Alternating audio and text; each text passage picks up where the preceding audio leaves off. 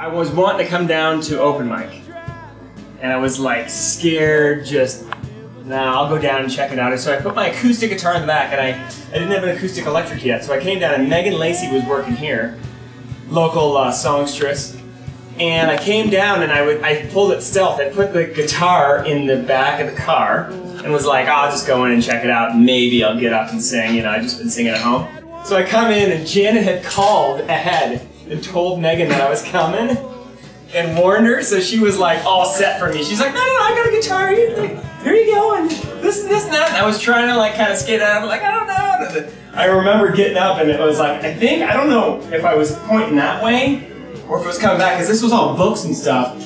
But I was playing, and I just remember I was playing, hey Morgan, I was playing frickin' Wheat Kings. It's like 2 chords. Canadian national anthem? Yeah, Canadian national anthem. But tragically, so we're playing over here, and I'm playing, and everything's going great, and I was assumed I sounded amazing, right? Naturally. But it was so classic, because in my head I was just like, oh my God! This is crazy! And it happened here, and I remember always loving the Book and Bean, just because of the ambiance and just the crazy craggy wall, and they had all.